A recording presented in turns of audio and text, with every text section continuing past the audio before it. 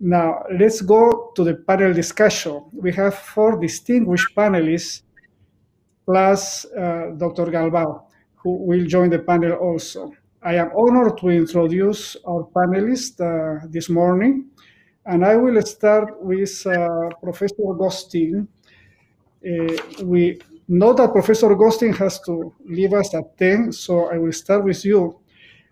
Lawrence Gostin is a university professor, Georgetown University highest academic rank, and founding O'Neill Chair in Global Health Law. He directs the World Health Organization Center on National and Global Health Law. Professor Gostin is a professor of medicine at Georgetown University and professor of public health at Johns Hopkins University. WHO Director General appointed Professor Gostin to high-level positions, including expert panels on the international health regulation and on mental health. He served on the Director General's Advisory Committee on reforming WHO, as well as WHO Expert Advisory Committee on pandemic influenza, smallpox, genomic sequencing, and migrant health. He served as WHO Blue Ribbon Panel on Global Health Equity, and he co-chairs the Lancet Commission on Global Health. Dr. Gostin has been had many recognitions and awards, but I only will mention one that caught particularly my attention, granted by the UK, the National Consumer Council, bestowed Professor Gostin with the Rosemary Delbridge Memorial Award for the person, and I quote, who has most influenced Parliament and government to act for the welfare of society, end of the quote. So we are delighted to have you, Professor Gostin, this morning. And I would like you to make some comments for the next between 5 and 7 minutes. But I am concerned about the presence of inequalities in the Americas, as all of us are. And this presence of inequality is obscene. And so is the access of health care. Health as a right is not universally recognized. What can we do as society to make progress on this most important issue? Dr. Gostin, you have the floor. Right, thank you very much. So I think I'm just supposed to speak for about 5 or 7 minutes, if that's correct. Even before COVID-19, it seems to me that the most important narrative in the world, and certainly in the Americas, was the narrative of vast inequalities. The inequalities were in vast differences in income, both within and among countries, with the top 1% and even the top 0.1% of the population having enormous wealth, and so many have been left behind. Where now the next generation has fewer opportunities than their parents. These things have been of enormous consequence. And Martin Luther King in the United States once said something very wise among many of the wise things he said, which is that all inequalities are unjust, but the greatest injustice are health inequalities. And we've seen those even before COVID in a massive way. And so when COVID arose, we like to talk of it saying that we're all in it together, that it affects everybody, and that's true. But it affects the poor, the vulnerable, the elderly, much, much more than others. If you're young and a white collar professional and you can work remotely, you've got plenty of food, plenty of income, it's not that great a hardship. But if you're unemployed or if you're an essential worker and you can't afford your rent or to feed your children, it's much different for you. As well, in many parts of the Americas and the world, people of minority racial classes, like Black Americans in the United States, have over 4 times the death rate from COVID-19 as the majority white populations. And so we see a circumstance where COVID has really just enhanced the disparities in health. And as our last speaker pointed out, also driving people into absolute poverty, food insecurity, and many other health harms. In fact, most people are not dying from COVID. Most people are dying from everyday diseases, diabetes, heart disease,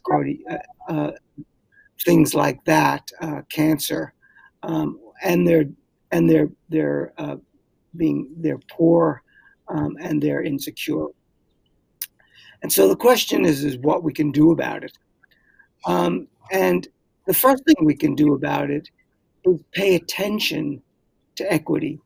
That is to have granular data on health outcomes that include socioeconomic status, poverty, race, disability, and other indicators of disadvantage, and then to have a national action plan for equity, something that I've proposed in my academic writing. We could even consider something like a framework convention on global health that is based upon the right to health and the right to health justice. So in my work, I like to think that there are 2 separate but interrelated. We need to advance health with ever improving health outcomes, but we need to do so equitably and fairly and with justice and the rule of law. And we need both. We need health improvements and we need it to be fair and equal. And we need to work on that. If that's going to happen, it won't happen by accident. We're going to have to make special efforts as a society to monitor, measure, and then respond to vast inequalities, in particular health inequalities in the Americas and then globally. So thank you very much, and happy to take questions or just remain on the line for a little while. And my apologies for having to leave a bit early. Thank you, Professor Gostin. You have called our attention that there should be national plans for equity. I think this is most important. I agree with you. And I would like, now that we have you online, to make some comments about multilateralisms. It has proved to be functioning, at least in the pandemic, with international cooperation and solidarity. Which are the strengths and challenges multilateralism has when we see also expressions of strong nationalism and closure of borders? And I have another question for you from the audience. This question is related to WHO. What has been the greatest challenge for WHO when facing governments that have lost credibility in their institutions to the point of withdrawing their financial support? How to face this situation that do not happen in the future? You have the floor, Professor Gostin. Yes, thank you. Those are 2 interrelated questions. I'm the director of the PAHO WHO Collaborating Center on National and Global Health Law. And so WHO means a great deal to me, and I'm in close friendship and partnership with both PAHO and WHO in Geneva and in its other regional offices and country offices. WHO is going through a dual crisis. Of course, it's trying to lead the greatest response to a pandemic in our lifetimes. But at the same time, countries have disregarded the international health regulations in myriad ways. And my own country, the United States, President Trump has announced a 1-year waiting time for us to withdraw from the World Health Organization. I think what President Trump did is one of the most horrific presidential decisions in modern history. But there's an election, as everyone knows, in the United States in the next 4 weeks. And if a future President Biden were elected, he would remove the withdrawal announcement to WHO. So WHO needs more stable and sustainable funding from its member states. It needs to have political backing from its member states. And unfortunately, we've seen WHO being caught in the middle of a geopolitical struggle between China and the United States. But many countries have been in close solidarity with PAHO and WHO both. If you look at the 5 worst performing countries in the world, all of them have nationalistic, populistic leaders. Many of those leaders, not all of them, but many of those leaders have sidelined and disregarded science and public health, with the most glaring example of anti-science being in the United States of America, I'm sorry to say. And so we need to support our science and our public health agencies. This is a virus that is, formidable. It's highly transmissible. It's highly pathogenic. And it's, spreading widely across the world. And unless we rely on science, and particularly right now, non-pharmaceutical interventions like universal mask use, social distancing, personal hygiene, and limitations on gatherings indoors, this is going to get far, far worse. And a vaccine is on the horizon, but the vaccine will not be a magic bullet. It won't have full effectiveness, and there are huge problems of equitably distributing the vaccine to every person in the world, irrespective of where they live or how much money they earn. Professor Gostin, thank you so much for your comments and most important presence in our panel.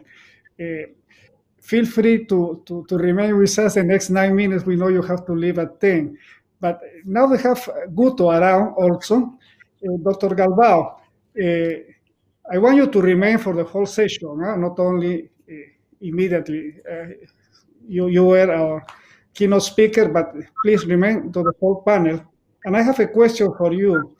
And this question is related to our health systems in the world, and particularly in the Americas. COVID-19 has exposed the stresses and weakness of our health systems, how to make them more resilient for future shocks.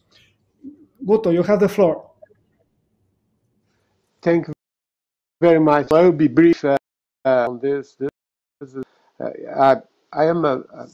I really believe in 2 important issues. One is the outcomes of the Astana meeting, which talk about primary health. And I think the universal access and coverage for health based on primary care is a very important message, and is the basic we need to achieve in the region and the world to really prevent or respond better for the next crisis that will come. You see, you have now the climate change, so that embedded in this, there are many crises that we can see coming.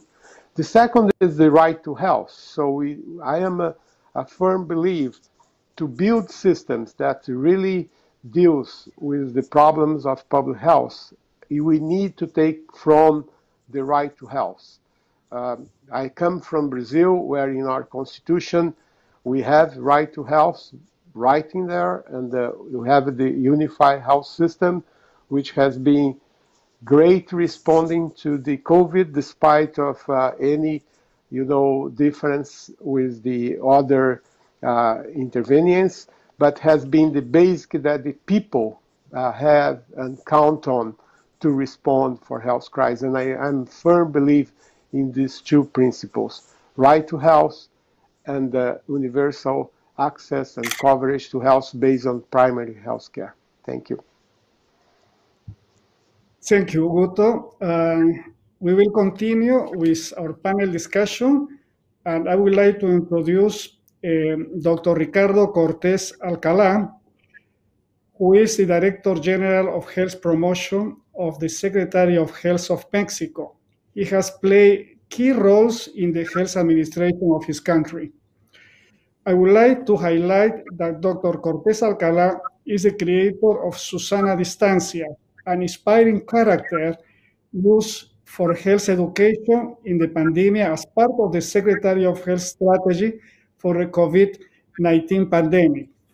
And I would like to invite Dr. Cortés Alcalá to share us his experience in a major urban setting like Mexico City to promote social distance and to communicate with the population. Dr. Cortés Alcalá, we are delighted to have you here. You have the floor. Thank you very much, Dr.Sotelo. Thanks a lot for the invitation. I'd like to say that our risk communication strategy, it's been a whole system approach and a teamwork. Susana Distancia in English is maintain social distancing, healthy distancing, and it was created as a character, as a superhero to address children, especially. We think that getting kids' attention will help everyone to understand what are the needs, and kids will help us to educate adults and educate their parents, their grandparents, and as you may know, all may know, our social composition in Mexico is quite complex, as in other Latin American countries, where we live with our grandparents, and we take care of our parents when they grow older, and sometimes our parents still take care of us as adults and our kids, their grandchildren. So what we've learned from the pandemic is that we need to be open, we need to be transparent, and we need to invest more in what has been probably abandoned as a health policy. We've heard about inequity, and inequity is a huge problem. COVID-19 has shown us once again that health inequity, overall inequities, but specifically health inequities, kill. And a lack of investment in health generation and an excess of investment in health problems to be repaired. In other words, we need to invest more in our social determinants of health. And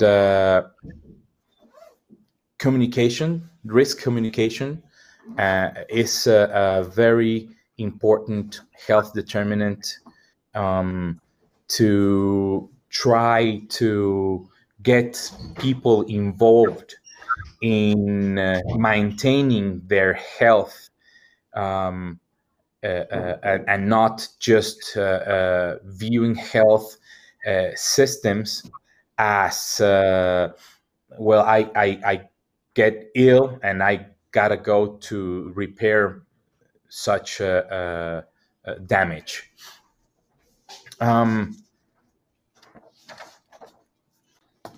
Transparency is very, very important. And what we've done,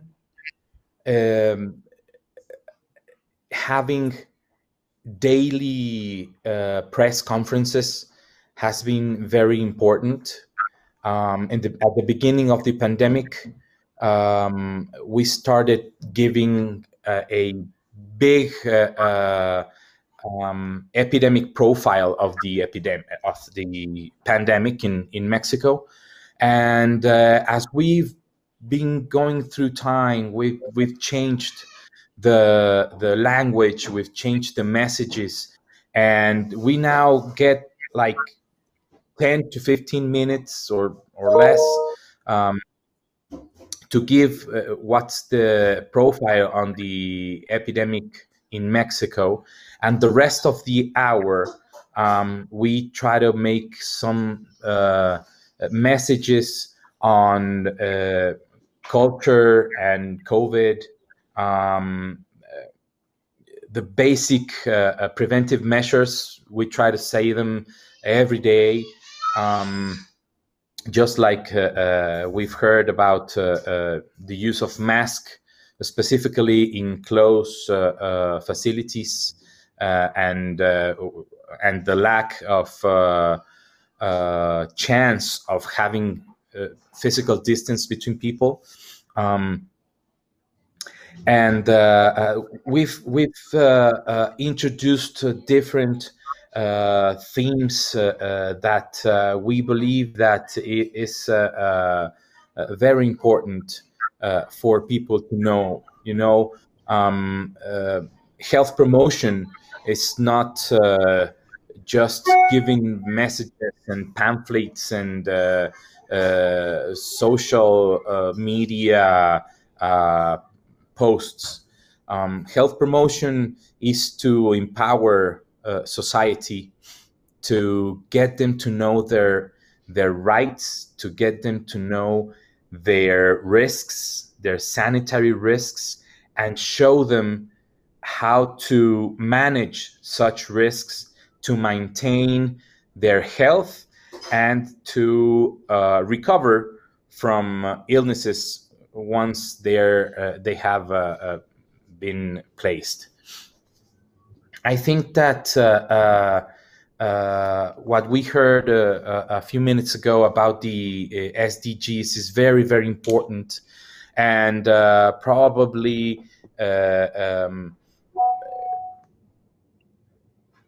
the SDG number 3, that it's called health, it's more illness than health, and the rest of the SDGs are really about health, about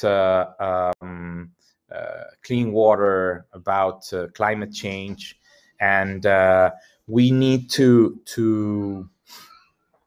take COVID-19 pandemic as an important call to invest more in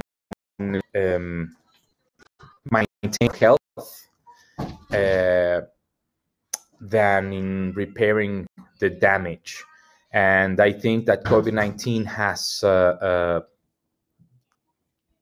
given us the opportunity to rethink what we have, and to rethink what we need. And what we need is solidarity, national solidarity, yes, but international solidarity also. That's why Mexico in the UN General Assembly asked for a position that medical countermeasures or health countermeasures, such as COVID-19 vaccine, would be viewed as a public and that we need to make an equitable access for all, because what we learned in the 2009 pandemic is that money can buy many things, and money bought the opportunity of disseminating the vaccine, the H1N1 vaccine, with more equity. And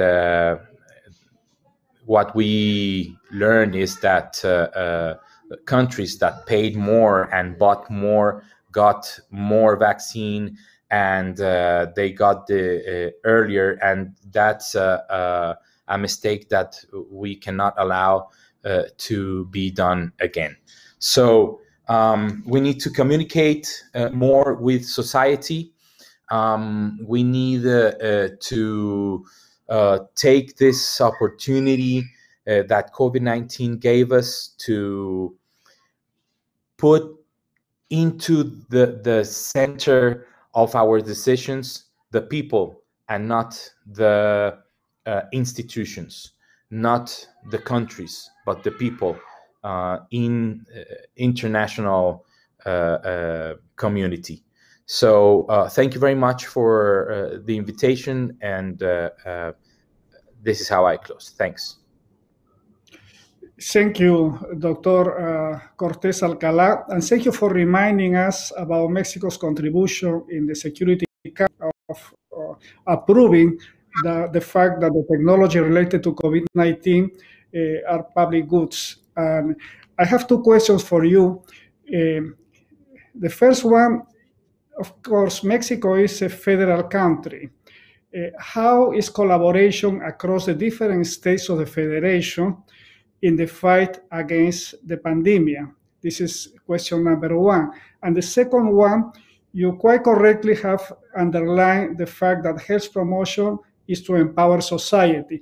But we would like your comments to tell us a little bit your ideas on how to build better health systems that are more resilient, people-centered, and sustainable, and how to shift on keeping people healthy and not just to treating them when they are sick.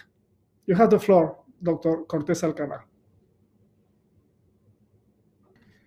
Thank you very much, Dr.Sotelo. Mexico, as a federal country, we have different health authorities. President is one health authority within the Federal Secretary of Health. But we have also other 32 health authorities, the state governors. What we've done is to put in place basic federal guidelines to share with the rest of the country. And why is that? Because we recognize that state governors and state health secretaries, they know better than us their territory. And we need to put in place basics from the federal level and then the state authorities must get to know such guidelines and make them operative in the territory, in the local territory. I think that one of the best tools that we've developed is the risk epidemic risk traffic light tool. We have 10 indicators that are measured from the federal government with the data that the local authorities and the local epidemic surveillance personnel give us in the online system for respiratory disease surveillance. And with those 10 indicators, we designed a green, yellow, orange, and red light risk, epidemic risk. And that risk has been, or that tool has been taken for all of the state governors with no importance of the color of the party in the federal government or in the local government. We stay closely in touch with state governors and state health secretaries.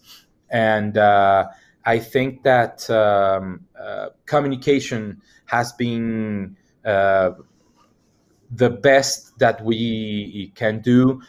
It's one of the most important issues is that we need to know that we can agree to disagree, and then when we know that we can agree to disagree, then we can talk about how to manage such disagreements.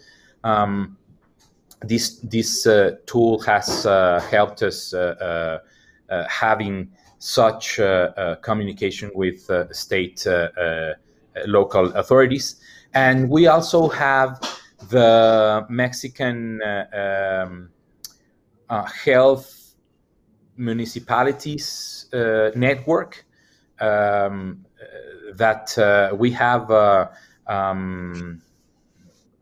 different communication with the mayors that manage local cities, and with that communication, we've been having less trouble on implementing other strategies such as primary health care for COVID-19.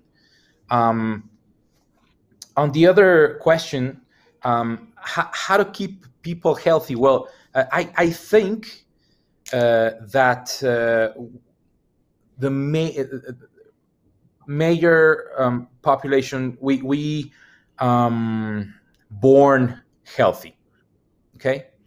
And we have parents that should know how to keep us healthy.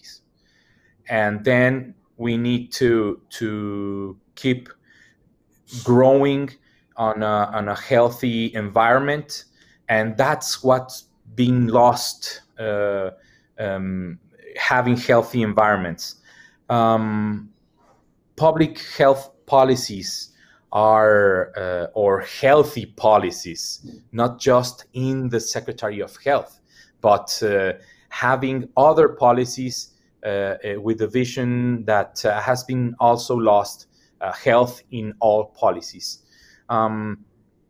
Our new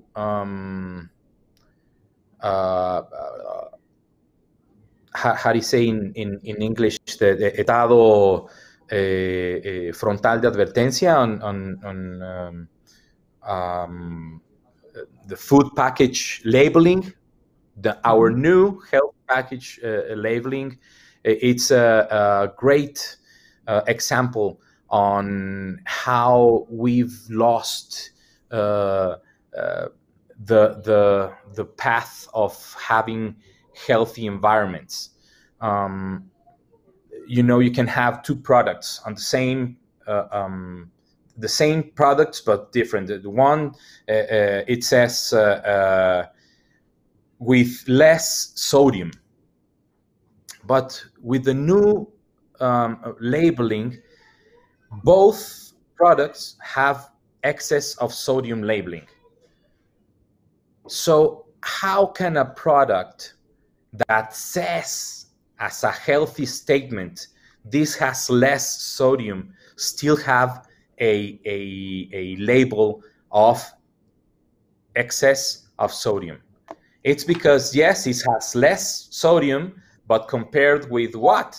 With this other product that it's probably 50% of salt in their components. And this new labeling has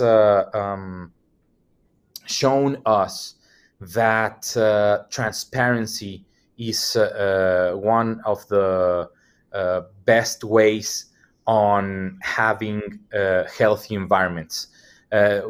Why is that? Because once that you have the label, you have all the information to take decisions.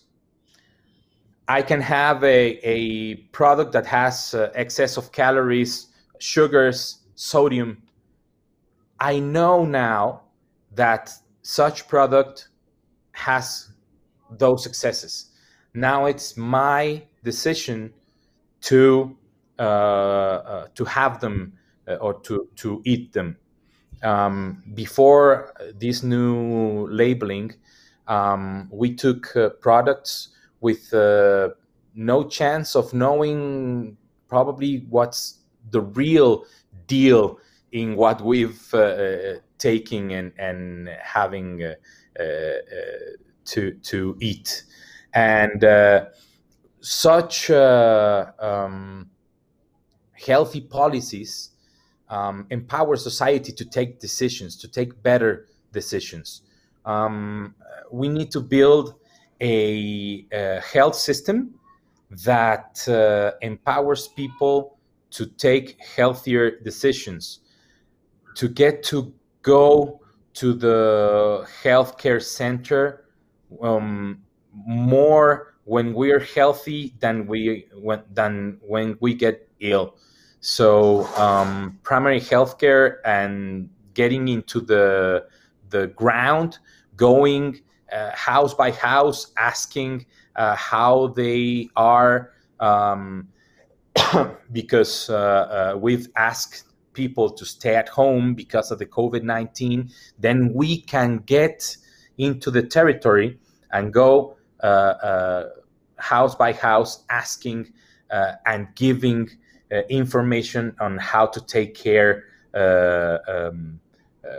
for COVID-19 and getting the chance of having other basic public health programs in place, like hepatitis C screening, because we have now a national hepatitis C elimination plan, and we get free treatment to all people that gets a positive test. So primary healthcare and getting into the territory are the best ways to build a healthier population and a better health system with more investment on human resources and building health, not just repairing the damage. Thank you. Thank you, Dr. Cortés Alcalá.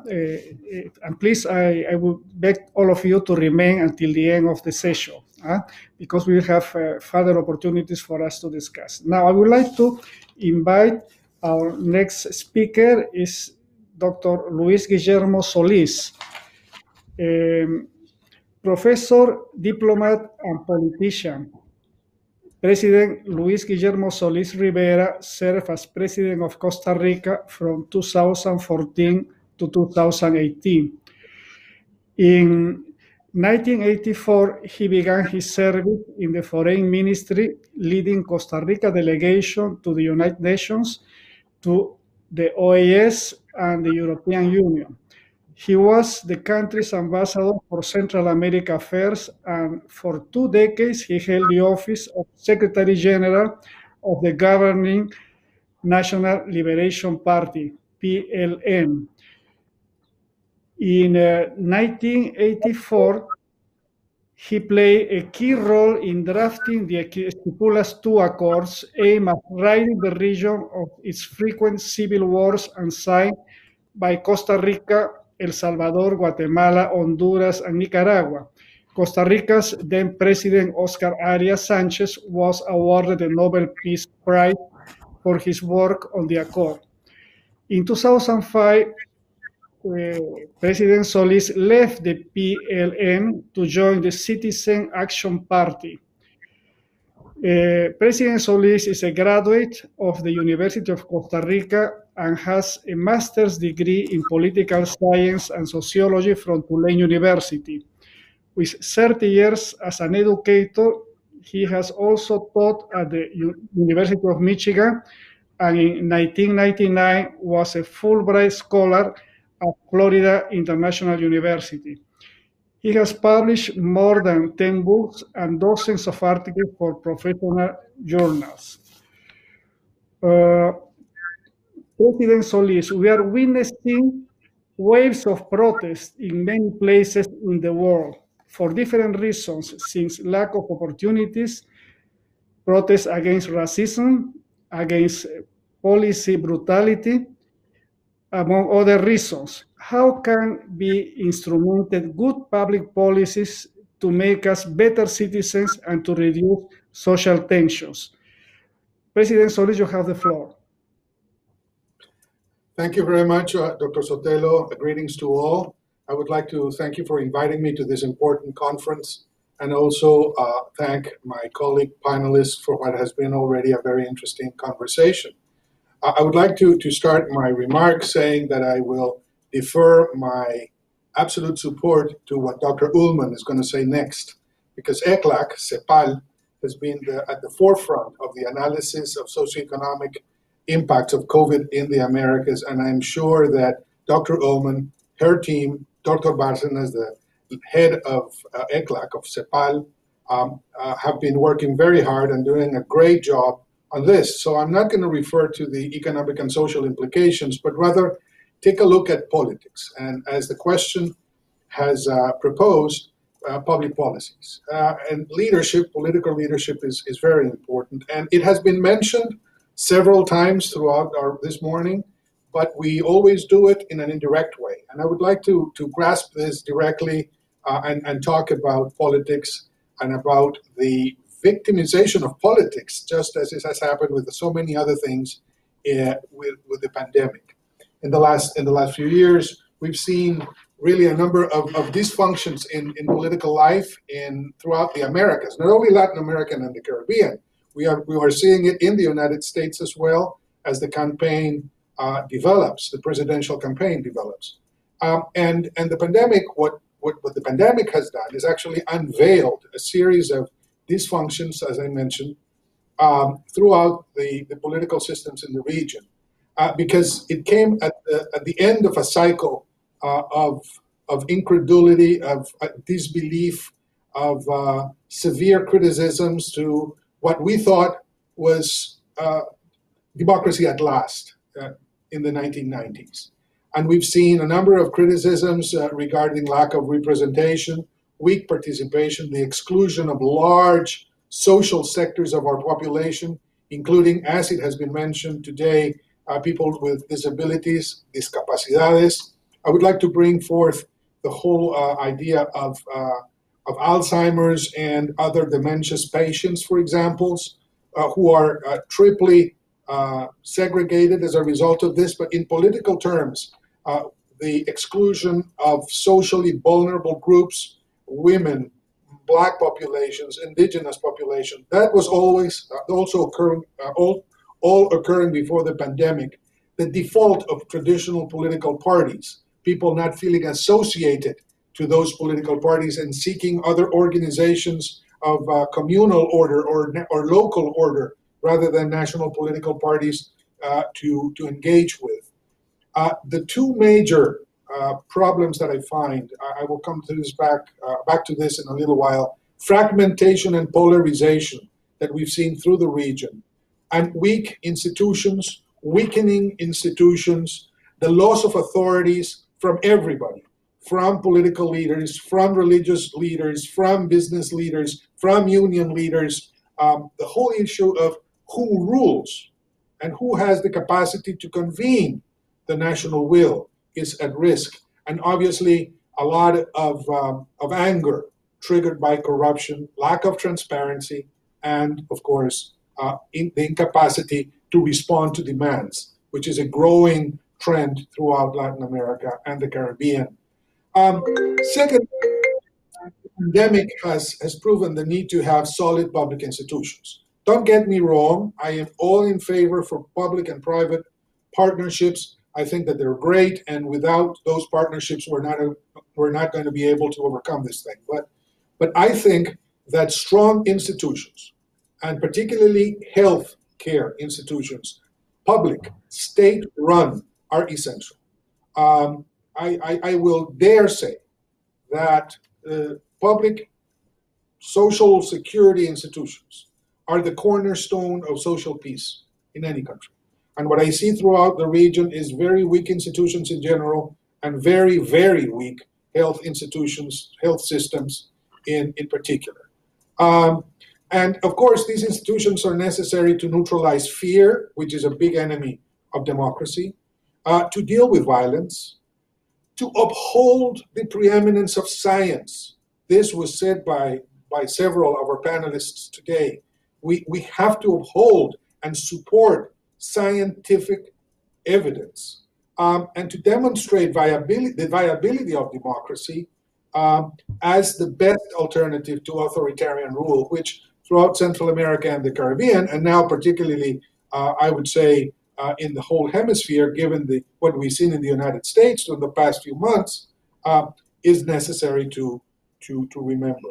We need solid institutions, a rule of law that is capable to withstand the actions of opportunistic forces, and of course to ensure the application of health protocols. So this combination of political leadership on the one hand and institutional capacity on the other hand, I find essential. And unfortunately, differently from what we're seeing in the developed world, in the United States, the economic recovery seems to be moving phenomenally these last few weeks. I mean, we've seen records at Wall Street every day moving ahead. In Latin America, the economic impact of COVID is going to be long-lasting, and that is having political repercussions because in order to withstand the economic crisis, governments have had to become more indebted, are losing ground in terms of GDP growth, and they will require to fasten, not less, the pace for deep and innovative political reforms that have been that had remained in the back burner for a long time. Reforms that will be undoubtedly resisted by the dominant groups and that will are not willing to undertake those reforms. This whole issue that we were hearing about, solidarity, the Secretary General Guterres' call for solidarity, is something that we're missing.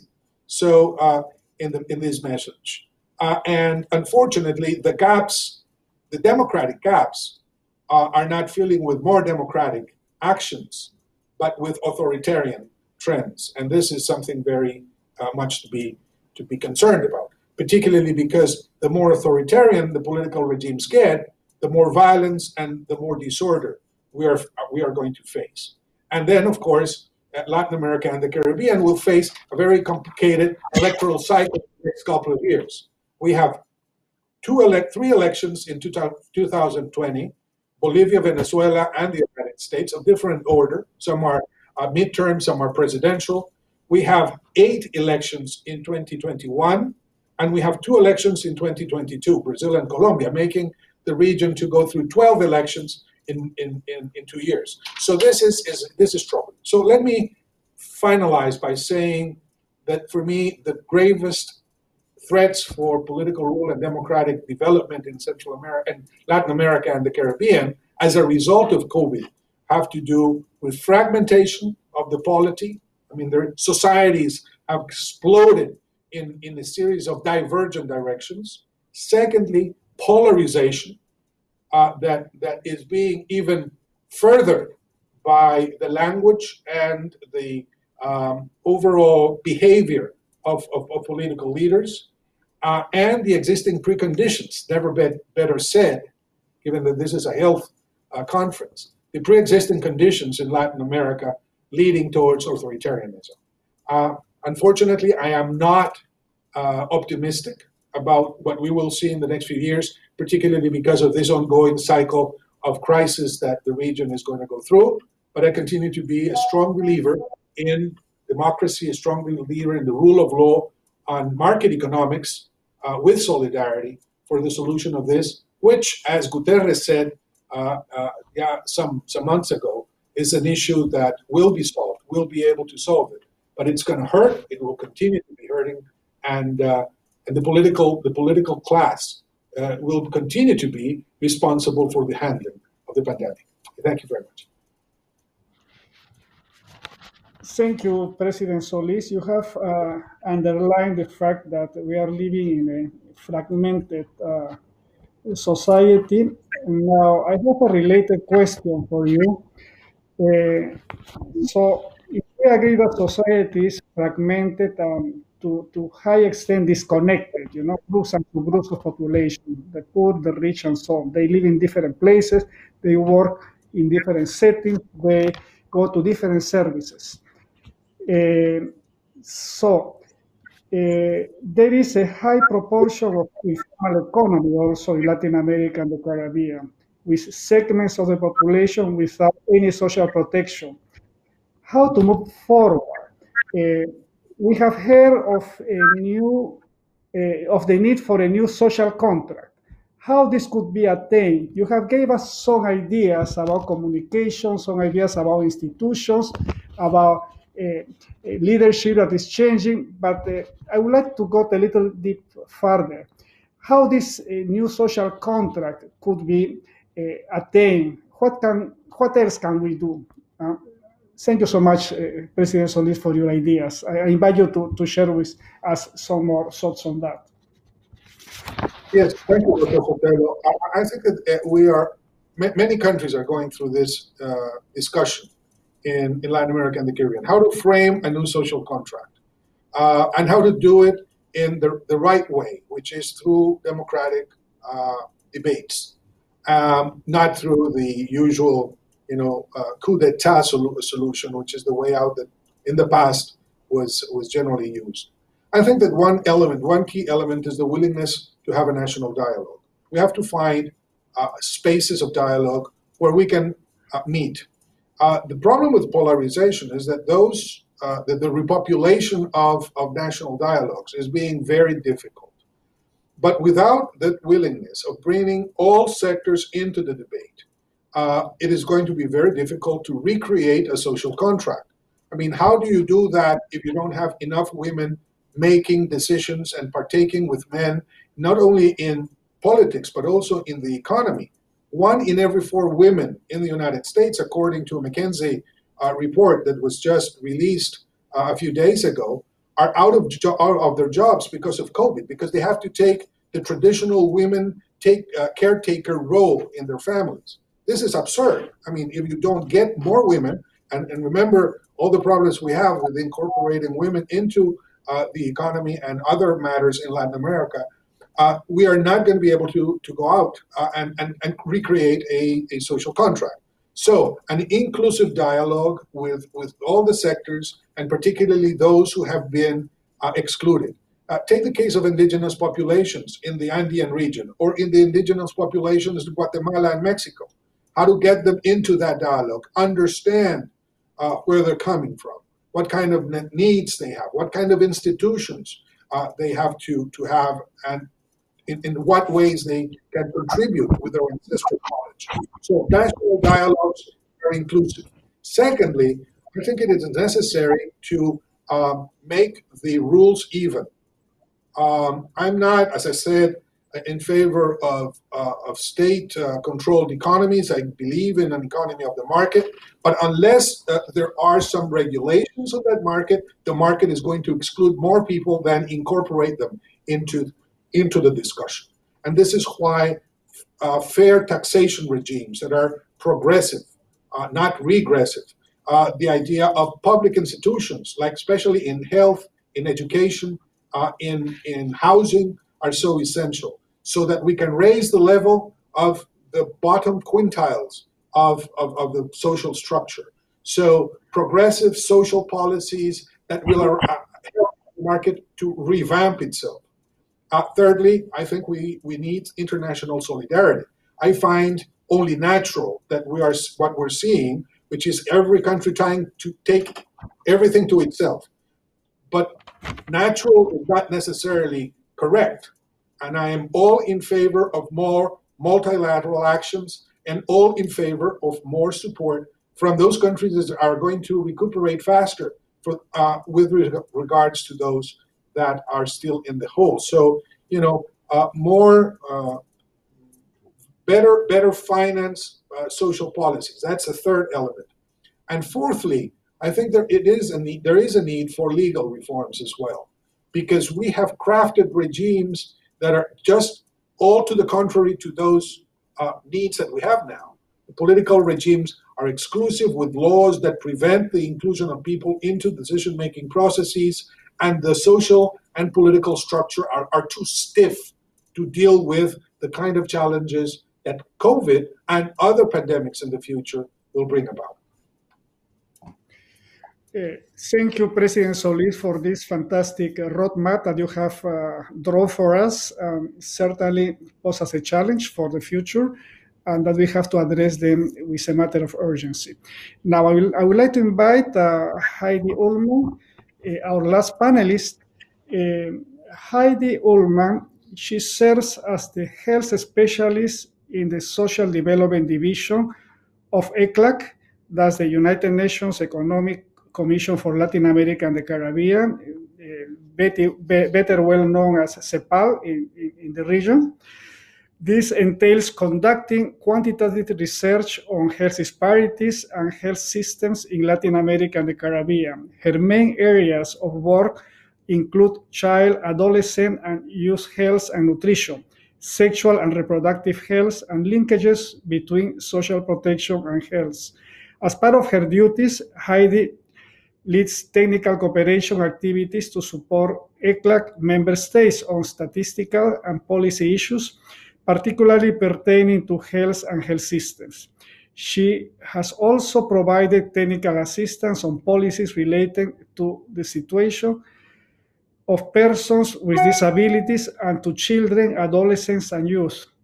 Heidi holds a master's degree in public health from Columbia University and a PhD in public and international affairs with an emphasis in demography from Princeton University. Heidi, we are all looking forward to learn from you, but before you comment, I would like to stress that your institutional capacity, where you are located, your current locus at ECLAC, you are working with many disparities in Latin America that the region is facing. I would like your comments on how metrics on inequalities and opportunities, access to health services, education of quality, capacity to respond to disasters like the one the world is facing now, especially in the Americas.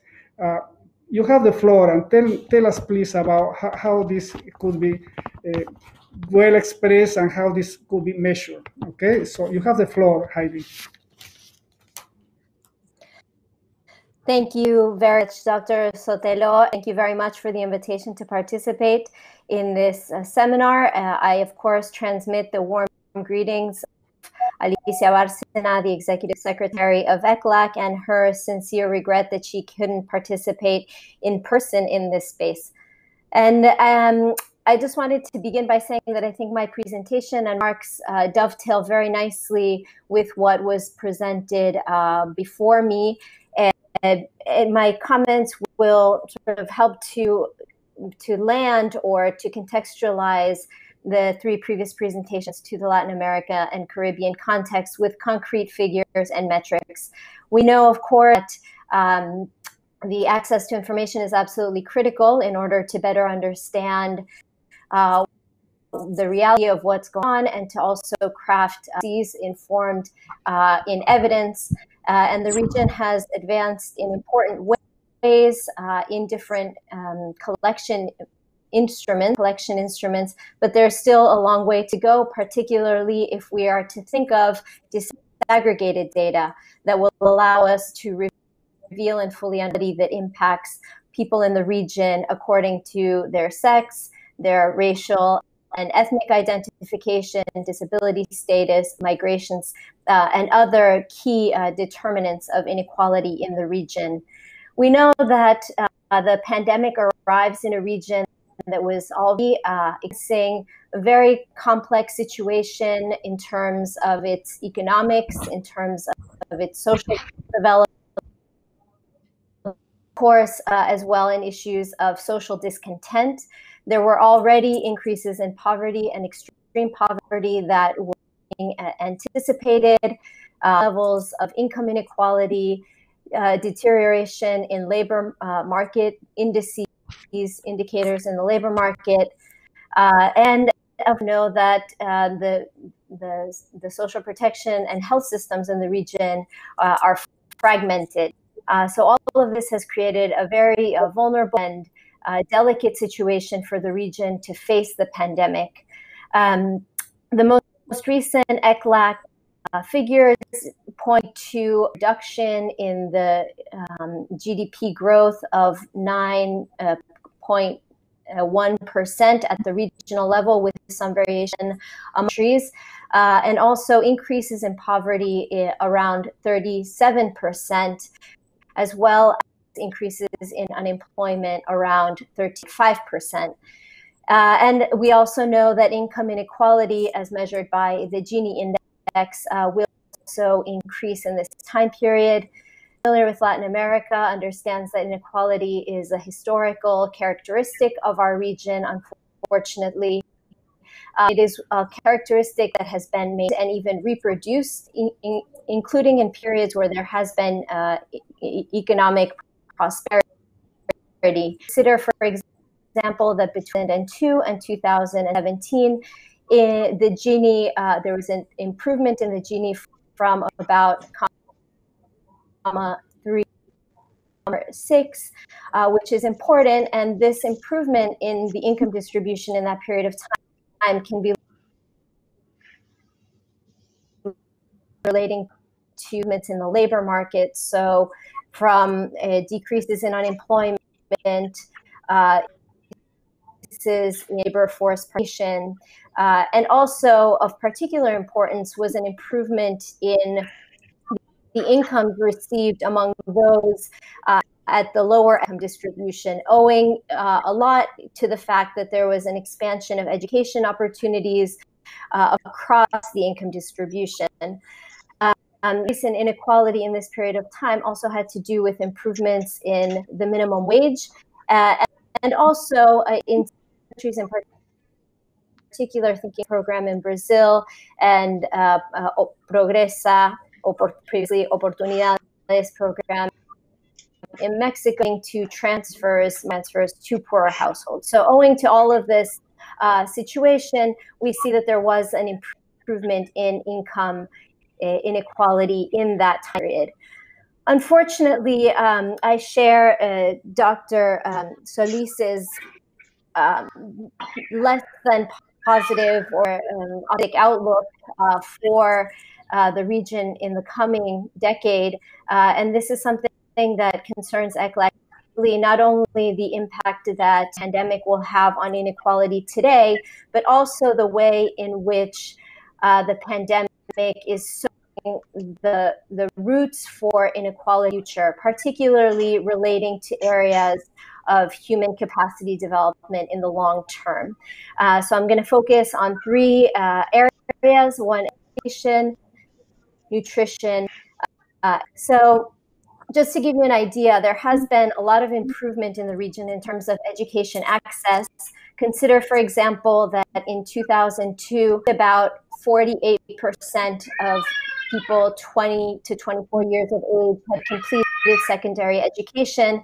When we look at that figure again, 18, it's risen to almost 70%. So this is a very dramatic improvement over the course of 16 years, which not only possibility of young people to access decent work in the labor market, but related to Dr. Solis's point, also thinking about an educated population as one that is better informed and more active citizens and participants in the democratic process, and therefore strengthening institutions as well. However, we also know that there are deep inequalities in access to education, secondary education. So that same figure that I gave you about secondary completion, well, in 2018, only 44% of males in the lowest quartile completed secondary education, even at the level of the average that was 16 years ago. Whereas young women in the richest income quintile complete secondary education, about 92% of them do. And if we look at the data also for tertiary education, which is increasingly important given the labor market, we also see very important gaps.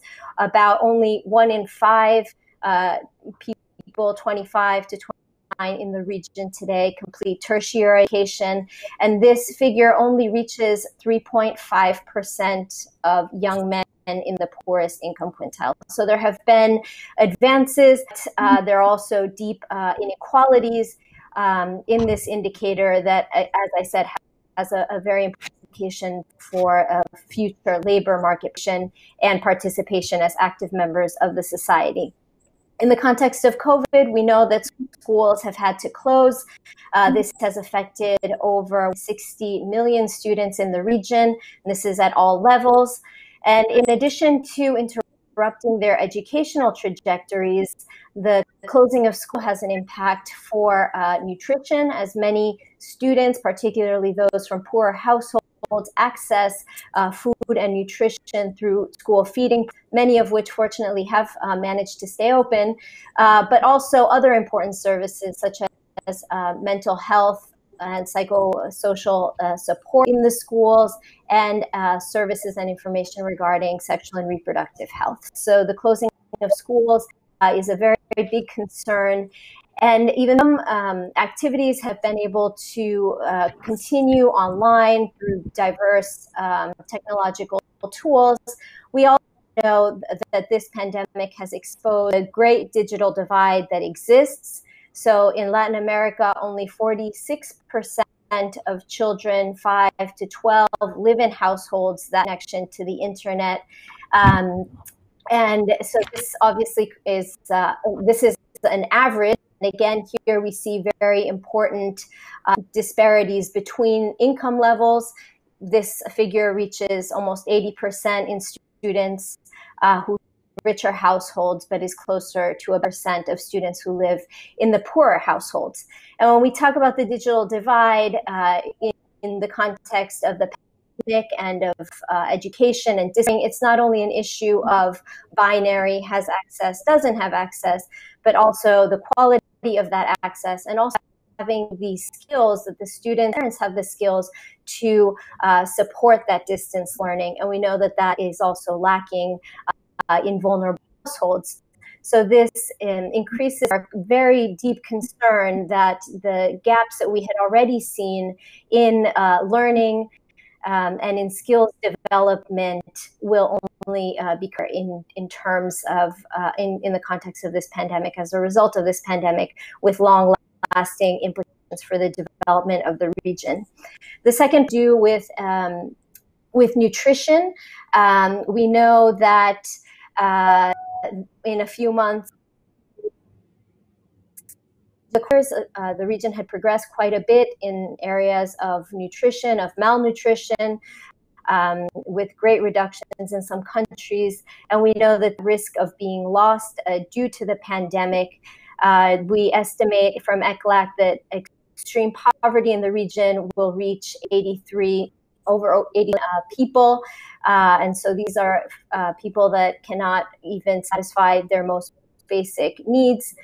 And this is also in 2018, it was already estimated that 53.7 million people suffered from food insecurity. So in thinking about cognitive development, in thinking about pregnant women who are gestating and the impacts that this deficiency have on the long term, this is also an important source of concern.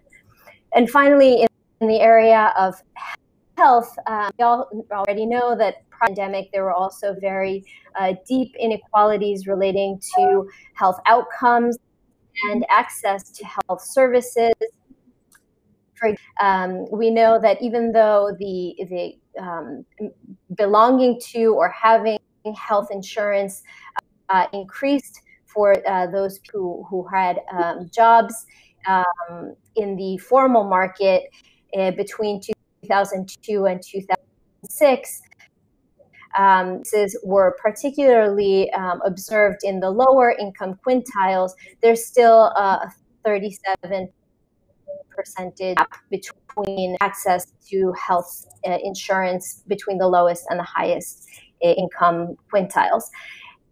And about the impacts terms. So if we have all these people entering poverty or vulnerable to poverty, what are the social determinants of health perspective? What health impacts in the long term of having this situation? So this is also something that is of concern to us. And in the context of the pandemic, I think it's important to mention also the issue of mental health. Tomorrow is the World Mental Health Day. We know that there are people who had mental health issues before the pandemic who now are seeing that access interrupted. But of course, also people who are developing issues relating to mental health and the impacts that that can have in the long term for people and for the development of the region. And a final area of inequality that I was concerned about deepening in the context of the pandemic relates to gender-based disparities. So not only relating the increased demands that they are experiencing due to the non-paid home and care work that was mentioned by Dr. Solis. So in terms of the region already having very low female labor force participation rates that had been increasing, but they are still low given the level of development and particularly the level of education reached by women in these most recent generations. And the concern now that makes the labor market due to the impacts of the pandemic and also, of course, the issues that have been raised regarding violence. So returning to the original question posed by Dr. Sotelo about metrics, I hope that I've provided some evidence. The concerns that ECLAC has about the potential that this situation is not only creating a worsening of inequality in the present moment, but also the potential impact through the pathway of human capability, capacity development in the long term. And I would close my remarks there. Thank you, Dr. Ullman, for your comments. And you provide us a very relevant landscape of disabilities and disparities in the region, and you have give us a close look of the long term also. And I have two questions for you, Dr. Ullman. Number one, I would like to have some comments from you about official development assistance, ODA, which was already falling before the pandemic, and I understand this is worse now. And the other question is related to international cooperation. We know this is vital, and we have talked about multilateral efforts a lot in this panel. But like the joint effort and report done by ECLAC and PAHO about inputs for leaders facing political pressures to put the health of the citizens first. There is a fatigue in the population. Now people are, wanting to open the economy, and some leaders also. What can we do from the UN about this situation, this fatigue that the population is having on this situation that the world is living? And thank you again for the good report that ECLA and PAHO have prepared regarding the economy and health in the pandemic. You have the floor, Dr. Ullman. Very much, Dr. Sotelo, for those questions. So first, I would say that the countries of Latin America and the Caribbean are suffering from the impacts of the COVID-19 crisis through at least 5 pathways. First, clearly, there is a fall in trade with their main trade partners, international, global level. There are lowered prices in the basic commodities on which many economies of the region depend, interruptions in chains, and also for particularly Caribbean countries, Central American countries, a reduction in the demand for tourism. And as a result of the global economic crisis, also a reduction in remittances, which are an important source of income, especially in more vulnerable households, but also for some economies as a whole. So in this context, it's important from ECLAC's view that the measures be taken immediately to increase fiscal space to finance development, finance investments in human capacity building and resilience, so that we don't see very dramatic effects in the long term, in order really to safeguard the advances that have been seen in these areas over the past few years. So this is a key issue, the issue of increasing fiscal space. But obviously there is very complex economic situations, so how that can be done is a challenge. As you mentioned, the ODA, overseas official, development assistance has decreased. In 2018, it was reduced 4%, and for the least developed countries, it contracted 2.2%. And so it is important for ODA. The issue for many countries, some countries in the region, is that they've graduated beyond the income to be considered DA. So ECLAC is proposing that the international financial institutions flexibilize a little bit and make financing available to countries of the region, especially thinking about the Caribbean countries that are not only dealing with the COVID crisis, but they also have issues relating to a large debt that they have to service, and also the issue of climate-related disasters that really creates a difficulty for them in order to find space to finance for development, to invest in infrastructure and make investments in human capacity development. So ECLAC is proposing 5 recommendations. One has to do with debt alleviation. In particular, it has to do with the paralyzation or stopping of debt servicing. Also, as I mentioned, this issue of flexibilizing the requirements of the international financial institution, creating different kinds of bonds, currency bonds, blue bonds, green bonds that can help not only invest in some of these areas relating to a greenery, and also sort of helping the countries with liquidity issues. So I think that are some of the recommendations. And to your point, I think that this is not only going to be a long lasting impact of the COVID crisis on the societies in Latin America and the Caribbean, but it's also going to be one that is non-linear.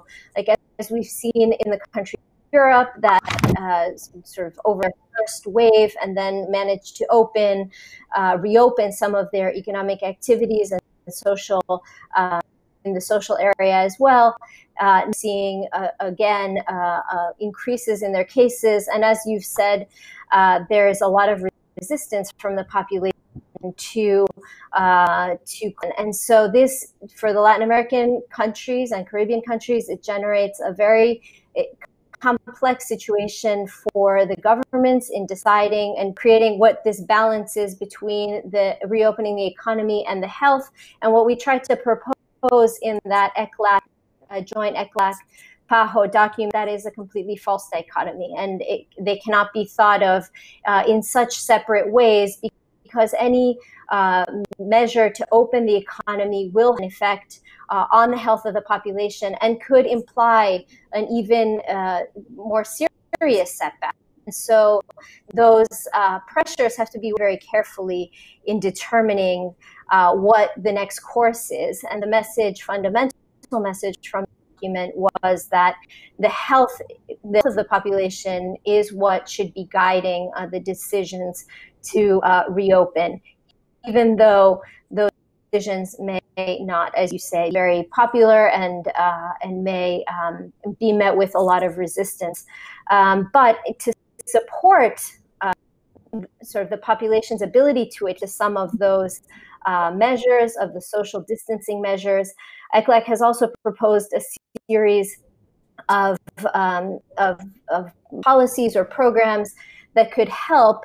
For example, the population, we know that over 50% of the population in Latin America and the Caribbean works in the infrastructure, and this is clearly a challenge for this part of the population to generate income due to the social confinement and distancing measures. So obviously one proposal that I think is well known to everyone by now is the basic social income, basic emergency income, which would be equivalent to one of the amount of poverty line in the country for a duration period of 6 months, and reaching the whole population in poverty situation, which would reach 215 million people. Another proposal to help the population sort of adhere more closely to the confinement and social distancing measures at the lower end of the income spectrum obviously has to do with and against hunger, so also to support the households in the lower income quintiles to be able to maintain basic consumption, meet their basic needs.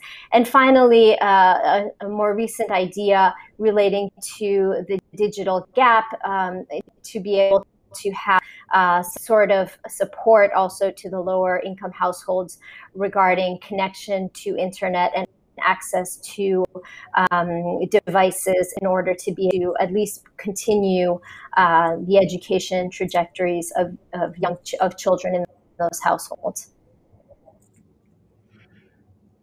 Thank you very much, Dr. Ullman. It has been a great session, but we are approaching now the end of our segment here.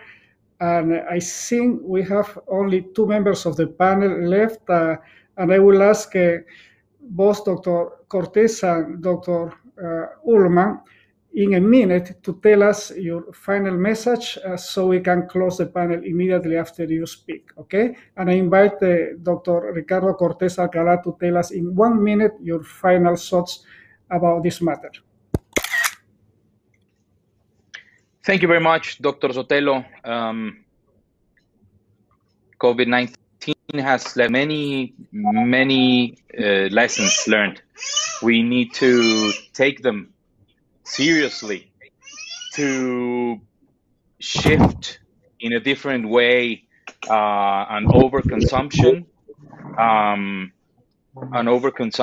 and to take this opportunity to change our vision, as former President Solís said, to change our vision into give health as a right and to make health systems, public health systems, more a chance of investment, and to give more investment into health promotion and into social determinants of health and healthier policies. Thank you very much.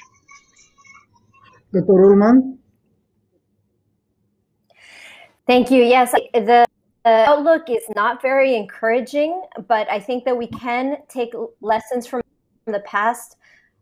Also take this as an opportunity many times that this, and Dr. Cortés Alcalá just mentioned the same idea, that we can learn lessons from this, back better, build back with more equality, build back in a way that is more sustainable. But that requires actions. So I think that governments really need to very seriously and think hard about what path they want to chart for their countries in the future. And this is also a regional question that requires regional cooperation and regional integration, that we think together about the challenges that face Latin America and the Caribbean. The countries are very economically, socially, linguistically, geographically, a lot of differences, but there are also some very, very similar shared challenges that cast throughout greater regional cooperation, regional integration.